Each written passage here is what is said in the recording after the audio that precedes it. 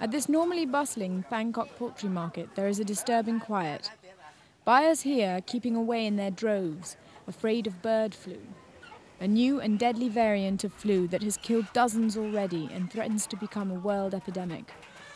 Since the second outbreak in July, any doubts about the potential devastation this disease could cause have gone out the window.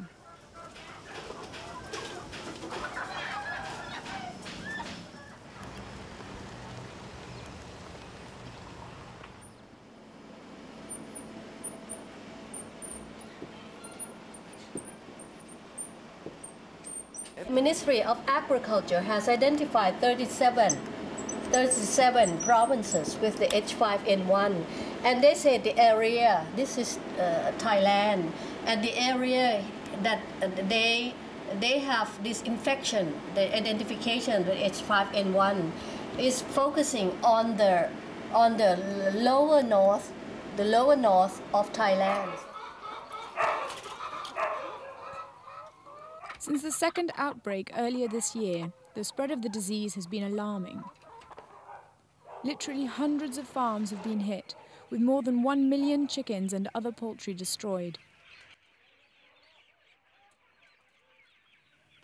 The threat has anything but subsided. Across the country, farmers are still frantically disinfecting, but with little or no knowledge about the virus, it's difficult to make any concrete inroads.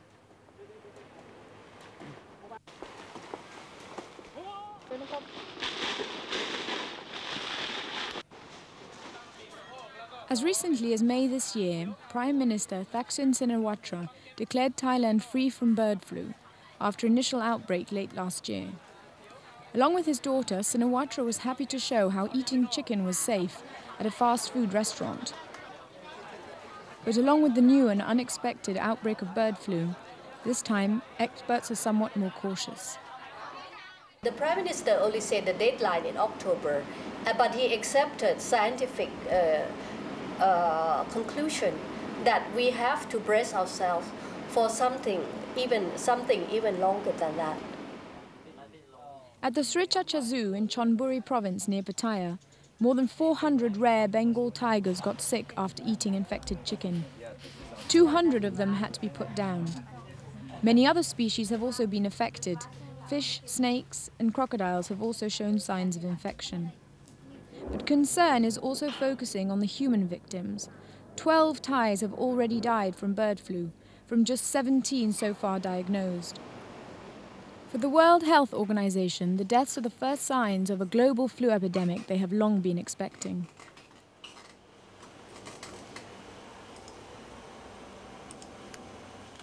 I think that it hit everywhere because you are facing with a new pathogen that human body never recognized.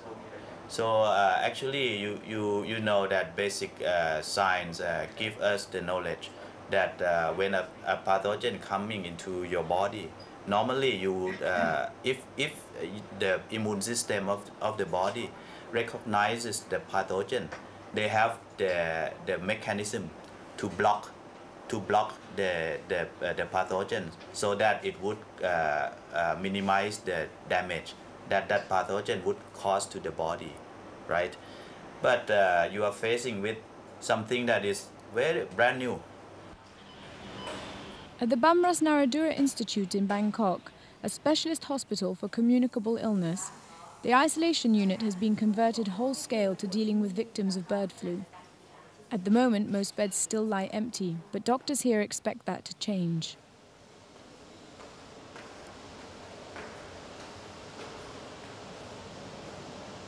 I think now we are not ready to cope with the epidemic of the avian flu or any pandemic flu. But now we are in the process of preparedness to prepare the plan for this. In the hospital, we have isolation, we have protection, but for the people in the rural area, they don't have that. That's why now we are trying to give the education. You will see at the spot, in the television, that the government produce the media. วันนั้นไก่ที่ผมเลี้ยงตายเกลื่อน This government health warning is run daily across all Thai TV networks, explaining to people what steps to take in the event of infection. Maintaining good hygiene and taking the relevant precautions are the key messages.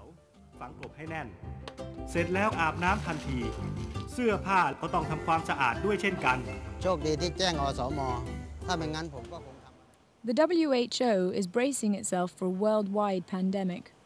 Many indications of such an event are already distressingly evident. Our tools to cope with this kind of situation is trying to develop as fast as possible the vaccine that can prevent the infection in human, or develop drugs. The WHO has expressed this as an emergency, an urgent need. So if H5N1 turns to be the strain that causing pandemic tomorrow, then you need quite a period of time before you can get the amount of vaccine to be giving to the people of the world. This is the concern. Does it mean it could be too late? Yes. I think that because if you are a vaccine manufacturer, you need and you need to invest, right? And who knows if H5N1 is not causing any pandemic, the investor would lose. Suphanburi province in the north of the country is one of the worst hit regions. Here, a duck farm is examined by health department officials. 10% of the battling are rounded up and samples are taken. Just one of these ducks needs to test positive for the entire flock to be destroyed.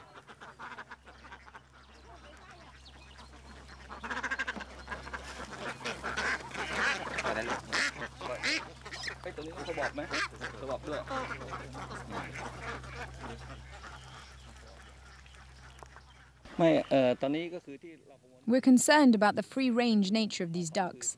They can just wander anywhere, taking the virus with them. They're not fenced in like on a chicken farm, so the spread of the disease could be amazingly quick. The government has accredited over 1 million volunteers to help deal with the epidemic. Each one will visit 10 families, offering information and basic tests.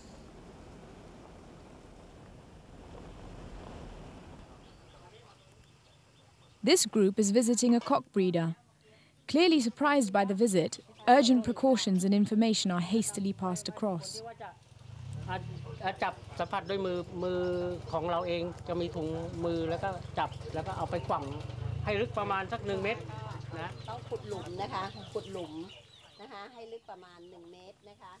The head of the group tells her any suspicious behavior by any of the cocks must be reported.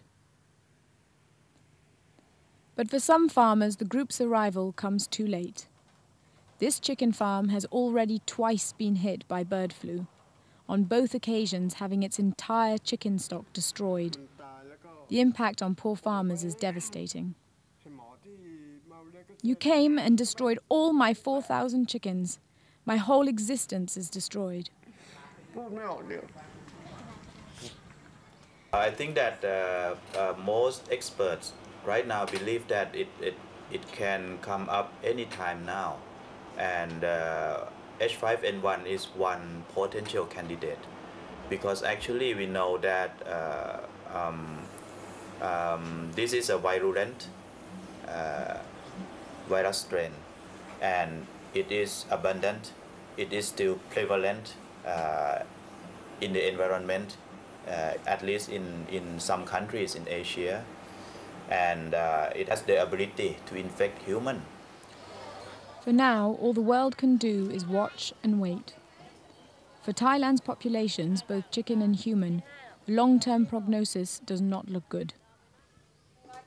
But worryingly, as with SARS, it seems the spread of the virus to Europe and beyond isn't far away either.